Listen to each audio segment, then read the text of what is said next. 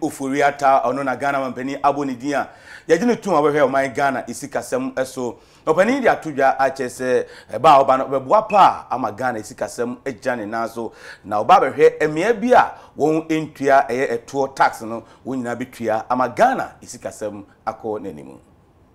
Ghanaians are concerned in this COVID era. Government will struggle with revenue mobilization and all that.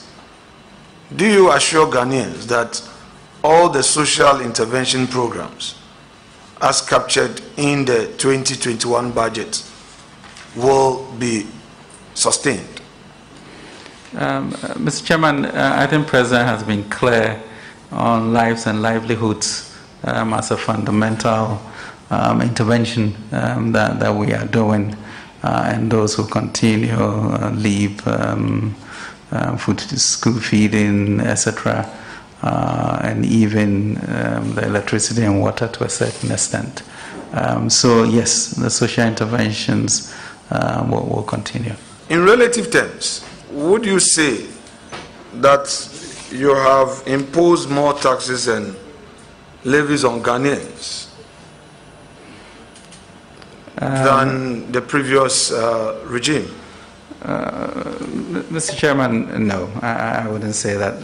I think if we look at the raft of taxes that we abolished, the reduction in electricity at some point, what we did in the COVID period, and still be able to sustain the type of growth that we have and still exit the IMF program, it is quite clear that on a net basis, we have not really hurt the Ghanaian taxpayer, and it's a lot better than if we look at the statistics for 2016, in which productivity was down, and yet certain taxes were raised, which we came to abolish.